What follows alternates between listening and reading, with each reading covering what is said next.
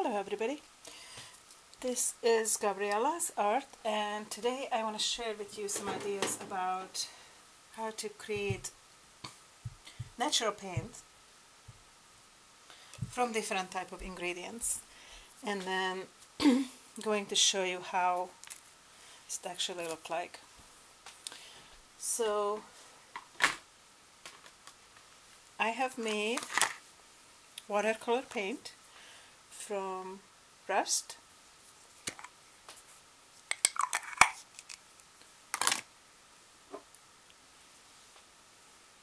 this is how its originally looked like,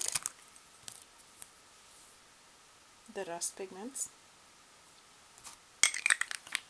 I added water and added flotrol to get this beautiful color. You can also see it in the jar.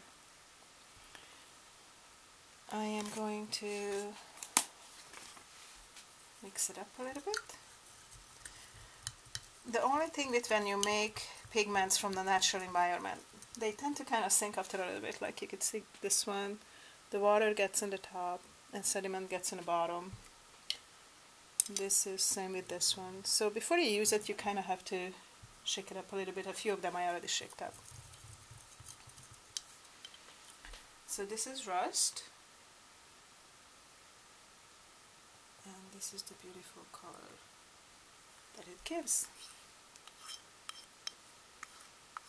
I also did previously some samples of some of the oil paints I created from these same natural ingredients, and you can see those here. And I will talk to you a little bit more about those as well. I'm still learning and experimenting with natural pigments and to make paint on my own. So this was made from rust. I'm going to put them away as I show you, so I know which one I show you. This paint is made from coffee grounds.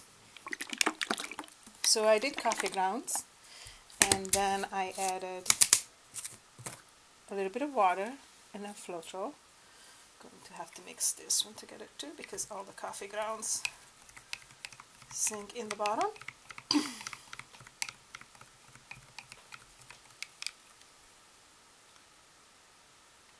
And it's a beautiful darker color, as you can see. The light shines on it a little bit, but here you can see the difference. Nothing else is in there, just used coffee grounds. So I'm reusing the coffee grounds. Added some little bit of water and flotrol. This next one is made from ash. And when I talk about flotrol, let me show you the bottle. This is what I use.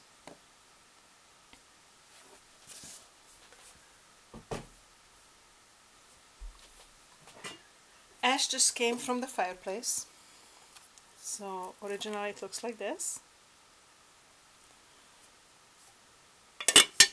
I use just a little filter to filter it out. And this is the color you will get. I'll show you in the top. So, just gonna clean my little stick here and mix this together as the sediments go on the bottom.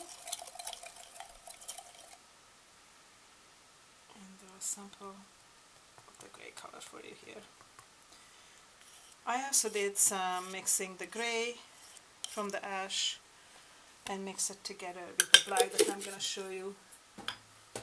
I just have a little bit of that in here too.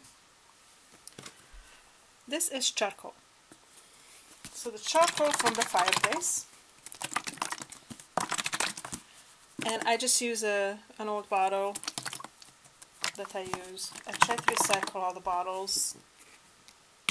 And this one actually I just kind of squirt a little bit out to show you the back.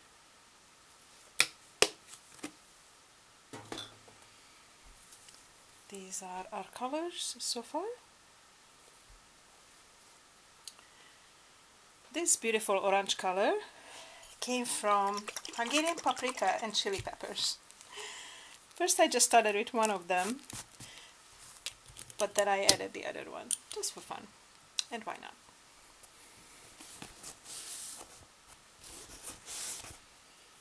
Going to mix it together a little bit, show you the color, and going to add some of this color here to our color palette. It is so fun because it smells like paprika. Now with the spices, you want to be careful so that they don't mold. I added a little bit of water and then the flotrol, and added a little bit of borax. I looked up online and that was recommended to prevent molding. This next one is going to be turmeric. This is the color.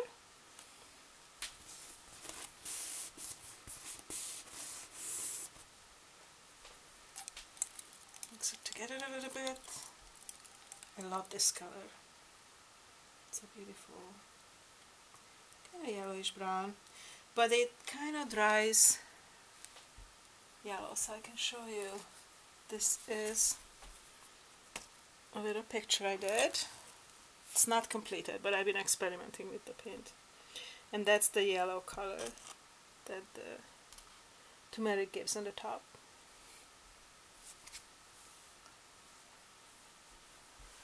Alright, now we have our turmeric. Yellow. I have two more colors left. One I just mixed yesterday. And this is made from ginger powder. And water and flotrol. And I haven't done a lot with this yet, so I haven't tried it on any type of canvas because I just made it yesterday. So I'm curious to see how this will pan out. I use a little different one for this. This is the color. I kind of wanted more lighter colors, like this is kind of the cream color.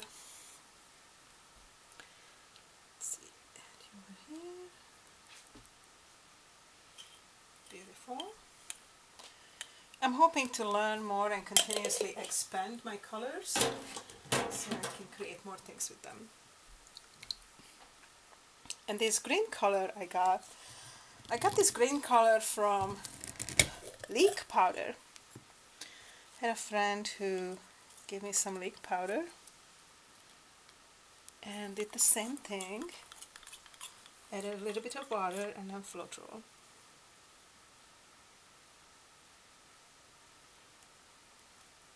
The colors I'm most happy with, I have to tell you, is the colors that are from the natural environment.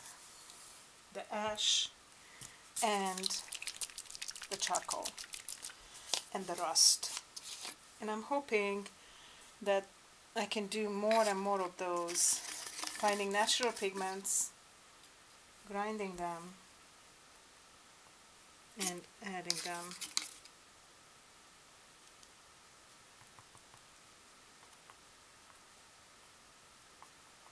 So this is going to be a darker gray, because this gray is the mix of the ash and the charcoal.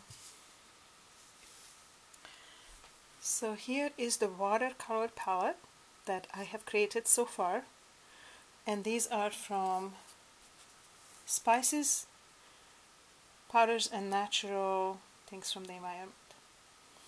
You can change how you like the consistency with them.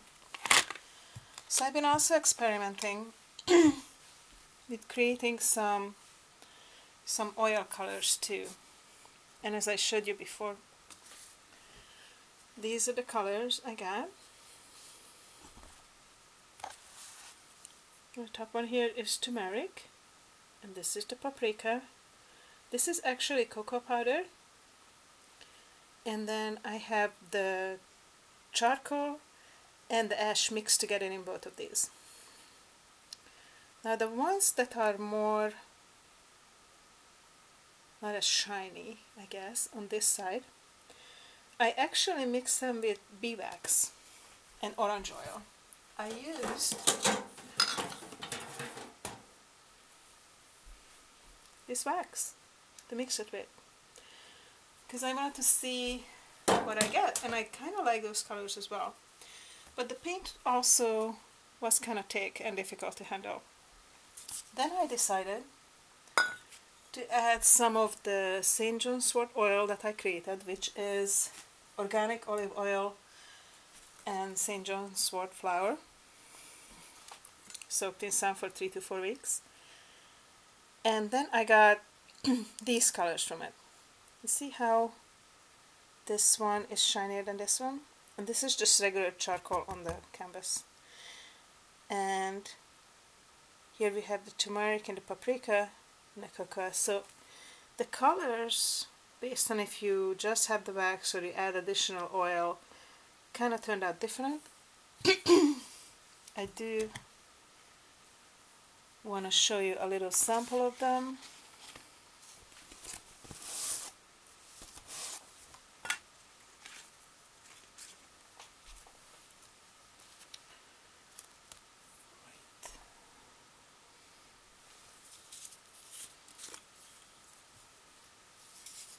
So I have the rust, paprika, cocoa, and the ash mixed with charcoal.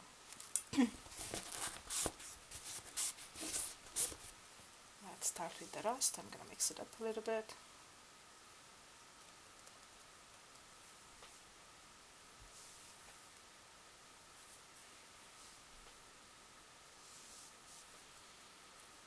So this is now oil paint created from natural elements.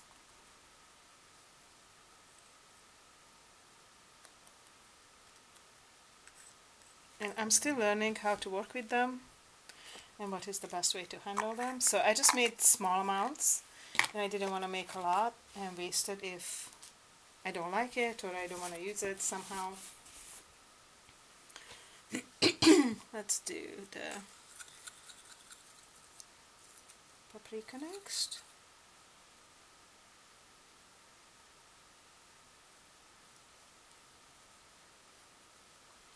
Nice orange color.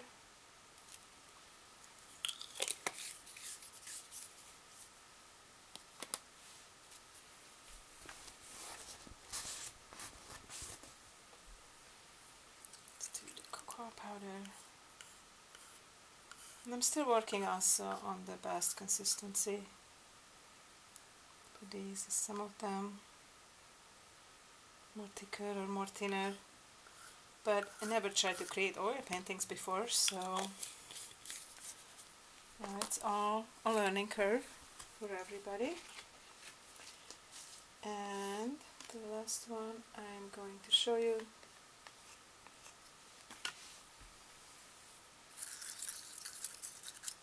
is the charcoal together with the sand. And with this one, I didn't do a screen of it before. I just kind of mixed it together how it came out of the fireplace. So it's a little bit more chunky, but actually I kind of like that effect. I kind of like the chunky effect. So as I said, it's all the learning curve. This is the 4 colors that I have for the oil painting that I started to experiment with. And this is how they look like after they dried. I made them about a week ago now.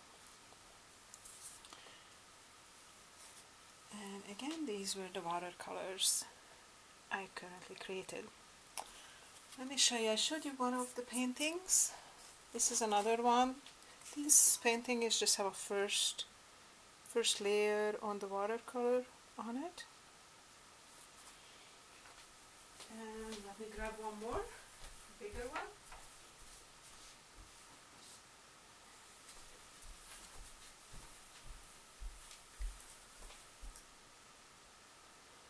This painting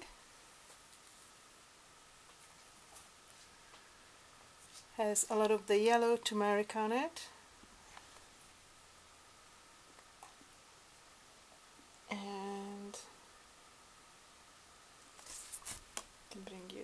closer to see the colors. So experimenting and learning about creating and painting with natural pigments. Let me show you the colors with this a little bit closer too. These are the oil ones, and then just the regular. I was curious how the charcoal looks just by itself on the canvas. And when we come close up on the little oil ones, and close up on the colors of the acrylic pigment painting I created. And this is the other natural painting I started to play with. These are first layers, so they're probably going to get more layers and some more details with them. I hope you enjoyed my little tutorial how I made my paintings from natural elements. Until I see you next time, this is Gabriella Art signing off. Take care, have a lovely day. Bye.